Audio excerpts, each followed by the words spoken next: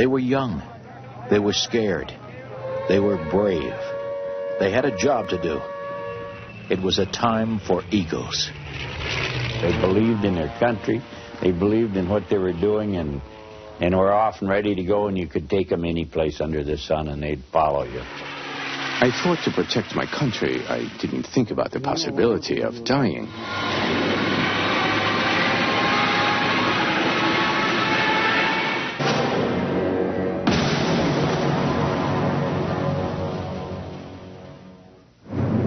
The Mustangs dropped their wing tanks and plunged into the fight. Leading was an Ohio boy, Captain Don Gentili. Another hot rod, Colonel Francis Gabreski from Pennsylvania, joined the fight. In the same outfit was Indiana's Major Walker McHuron. In World War II, the hunters, the fighter pilots, were fiercely proud of their squadrons, their leaders, and their skills. Then came a fresh formation of Mustangs, some of Colonel Blakesley's bachelors. They came down from almost invisible heights to engage the enemy. They tested themselves against the enemy and against each other in what they called friendly rivalries.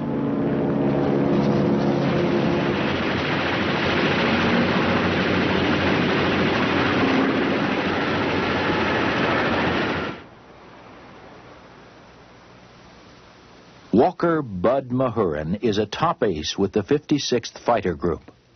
We were one of 3 fighter groups that got the P-47s, and of course, you like to look at scoring on the scoreboard like we do today in all our games, and of course, the first time you got a victory, that added prestige to your group and prestige to your squadron. Walter Beckham, 353rd Fighter Group, U.S. Army Air Force. Bud McHuron was credited with 15 airplanes, and I was 14. So and he and I were good friends. So I flew a mission one day, and I came back with 2 airplanes destroyed and some good film. Public relations officers, oh, they were great. We, the 353rd Group, now have the highest score, and the 56th Group with Bud McHuron is now behind. I have 16, he has 15.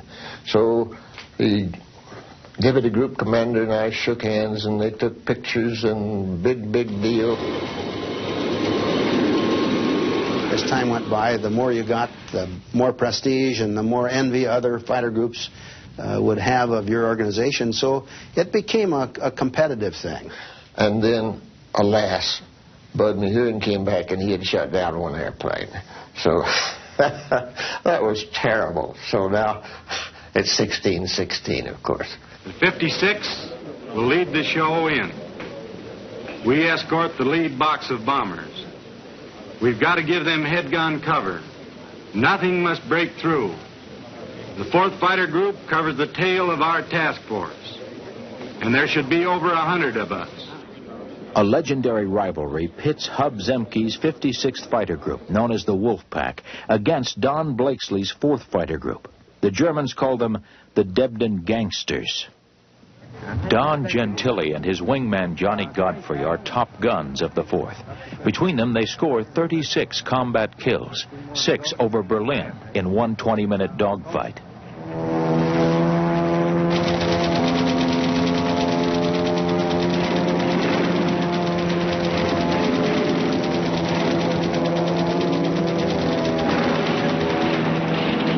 Their rivals from the 56th are Bob Johnson and Francis Gabreski, who themselves are in a nip-and-tuck competition for the title of America's #1 ace over Europe.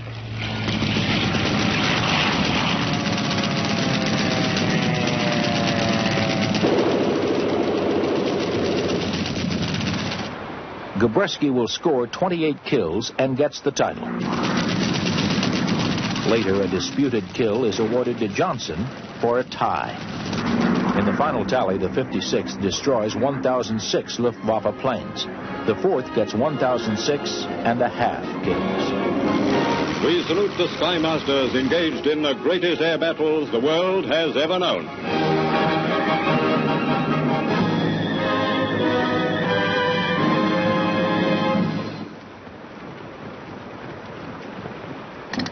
Rivalries for the title of Top Gun helped the aces forget, if only for a moment, that the threat of death was constant. Mackie Steinhoff, Luftwaffe. And you go to bed at night with the thought, will you be alive the next morning? Well, if the weather was good, then you knew that the bombers would come, that you would have to start the plane, that you would have an air battle, and then you wouldn't know whether you would be alive or not. How we cope with this, I couldn't tell you today.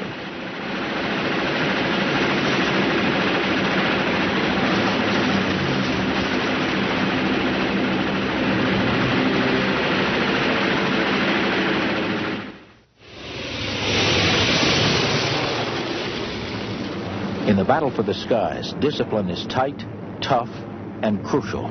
Trust and teamwork are essential to survival.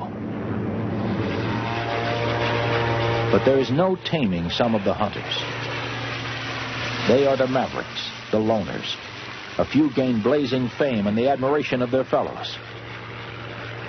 Too often, the price for breaking the rules is death.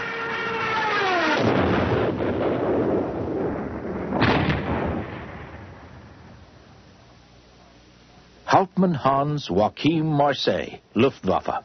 He wears his hair long, he likes jazz music, and he loves the ladies.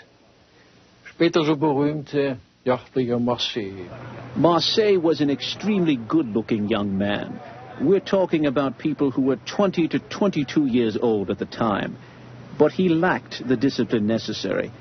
During his rest periods, he had far too many women. Basically, I had nothing against this, but it did have an effect on his performance. And I told him once, Marseille, I really can't work with such undisciplined aces. He was transferred then to North Africa. In Africa, he became the star of Africa. He was talented, and the secret of his success was the fact that there were no girls in Africa. Marseille scores 158 kills. Returning from a mission, the engine flames. He bails out, his chute fails to open, and he is crushed against the hard desert floor. A makeshift memorial marks his grave. Greg Pappy Boyington leads the Maverick Black Sheep Squadron of Marine pilots in the Pacific. Oh, Pappy Boyington was pretty colorful on the ground because he was a rough, tough character. When Pappy had quite a few drinks, he was a good man to stay away from. And I knew him very well because I was billeted with him in the last days of Rangoon. And most of the stories about him are true. Like the night he shot up the town clock in Rangoon, and we had to take his, we all carried a sidearm. We had to take it away from him. And But yes, there were many colorful characters, I promise you. Boyington is shot down, presumed dead, and awarded a posthumous Medal of Honor. Amazingly, he is rescued by a Japanese submarine and spends the rest of the war in a prison camp. He returns to claim the title of top Marine ace with 28 kills. While the Mavericks make news, it is the team players who win most of the victories. In the Pacific, Hiroyoshi Nishizawa is Japan's top ace. He is killed as a passenger on a transport plane evacuating pilots back to Japan. Edward Butch O'Hare is the first U.S. Navy ace. In the Battle of the Coral Sea, O'Hare downs 5 Japanese bombers in 5 minutes and is awarded the Medal of Honor. O'Hare will die in a night battle, the victim of friendly fire. And he was returning to join up on his mother torpedo plane, and the rear gunner in that torpedo plane thought he was an enemy airplane, and he turned his turret on him unknowingly and shot Butch down. Over Russia, Alexander Pokrishkin flies American P-39 fighters and scores an official 59 kills. Because he has become a symbol of heroism to the nation, his life is too valuable to risk in combat. Grounded by the Red Air Force, he flies secretly and adds to his score. When he is airborne, the Germans warn their pilots, Achtung, der ist Pokryshkin in der Luft. Attention, the ace Pokryshkin is in the sky. In the Pacific, a rivalry for Top Gun matches Richard Bong against Tommy Maguire. Dick Bong is the first American ace to pass Eddie Rickenbacker's World War I record of 26 kills, on his way to a total of 40.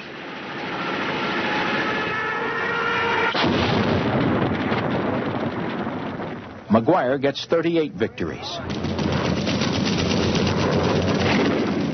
Maguire dies in combat. Bong is awarded the Medal of Honor. Days before the war ends, while testing America's first jet fighter, Dick Bong is killed. Douglas Bader, Royal Air Force, is a special kind of hero to the British people.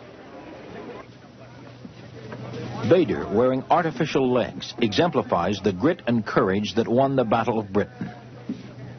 Once he was in the cockpit of the Spitfire, I think he was the equal of the fact that he was disabled. You didn't notice it. Bader is shot down and captured by the Germans. Luftwaffe ace Adolf Galland arranges for him to get a new pair of aluminum legs to replace the ones Bader lost in the crash. Bader gets the metal legs and tries to escape. But of course he was a great, inspiring leader who was utterly fearless and basically taught us how to conduct ourselves as young fighter pilots. He taught us how to lead and what it was all about. The wild ones, the quiet ones, the flamboyant ones, the serious ones. All of them took the Hunter's Challenge, and all earned immortality in the proud fraternity of Eagles.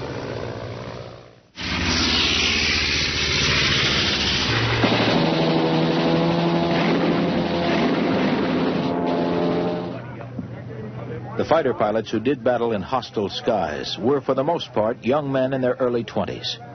Each flag painted on the side of a plane represented a victory for one and death for an adversary. Matters of life and death were very much on these young minds. There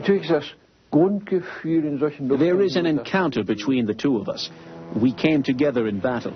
We intend to destroy each other. You don't hear the machine gun. You don't see any blood. Shooting in a plane is a relatively clean affair. So you really don't think about the person who sits in the aircraft. Another reason why people like myself who find it difficult to squash flies join the Air Force is because you're not killing people. You're killing aircraft. And it used to come as a huge shock if you were firing at an airplane and suddenly a body came out in a parachute. And suddenly brought home the fact that there were people there. Saburo Sakai, a top ace of the Japanese Air Force. To shoot down the enemy during a battle means not only shooting down a plane, but a pilot in the plane will die too.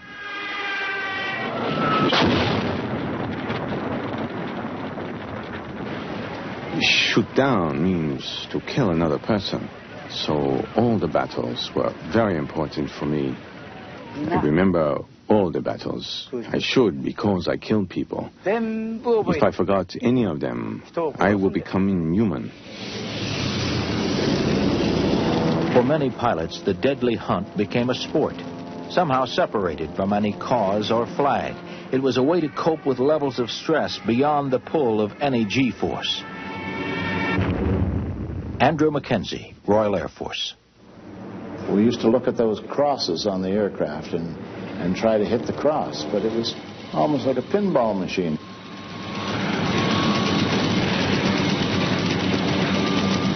We never thought about his next of kin or whether he had kids or not or anything like that. I think if you had you probably would have, it would have taken the fire out of the whole thing, you know.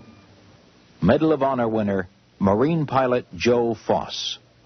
Anyone that gets silly ideas about, when you're in a battle with those birds about worrying about their welfare, it's off the end of the plank and into the deep. The game was for very high stakes. Another sunrise, another day, week, month. Survival. Death found a rich harvest in the skies.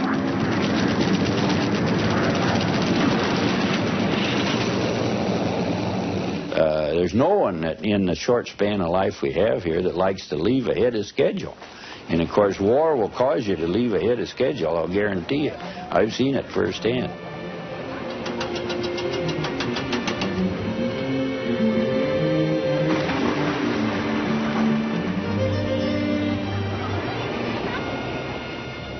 Arseny Vorozhikin, Red Air Force. Не имел страха. Ну, как ребенок вот. I was like a child who doesn't know what fear is and rushes into battle. And only then when he feels pain, a child then feels fear. Fear is a great thing. It's a great instinct for self-preservation. It's absolutely necessary. People who don't experience fear are not normal. Facing inner fear, seeing friends die. It was all part of the job. I think it hits you worse, though, when the guy who was shot down or disappeared was one of your closer friends. When that guy was your close friend, I think it was the worst. You felt it the deepest.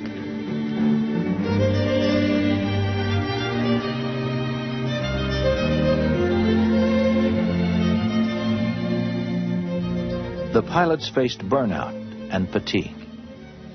After sort of a long mission in some combat and returning home, I would say to myself, I hope I don't see any more Germans today.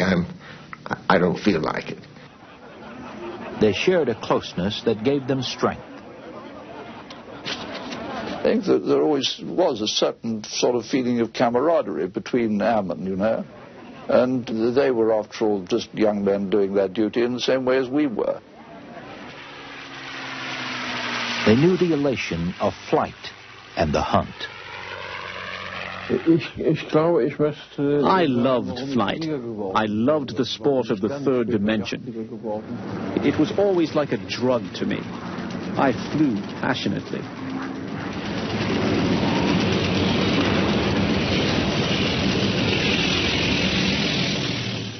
Wing Commander Jeffrey Page, Royal Air Force.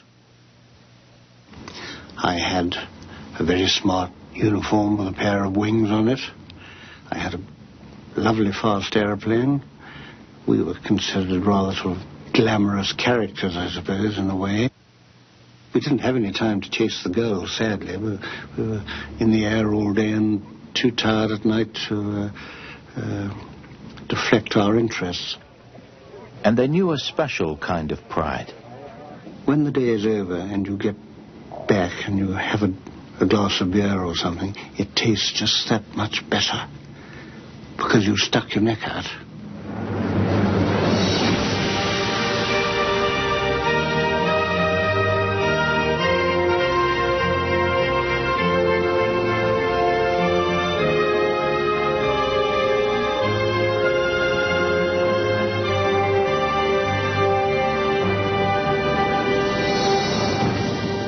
Times change, skies change. Some memories grow dimmer with the years, but some will blaze brightly for all time.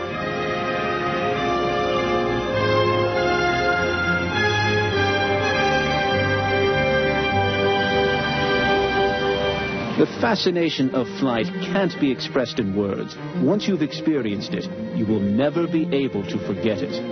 You know, when you go up there, there's a very cruel and real world that you're in, and you may not come back from that mission. Then for a moment you feel a feeling of hate, but it is more important to be successful. And when you think that you're probably a lot better than anybody else, you better be better than anybody else. We were all the same. I think that all pilots have the same feeling, but the war created devils. They had a job to do, which was shoot us down, and we had a job to shoot them down, and that's the way it goes. You see these tracer bullets coming at you, and you know that every one of them is lethal and it's pointed at you. And the most important thing is not to be a coward. The hunters are the ones that go out and kill, and the others will be hunted. Our pilots, one by one, I felt, oh, they have died too young. You're up there to win. You play to win. And you just got to love what you're doing. That's what makes a good fighter pilot.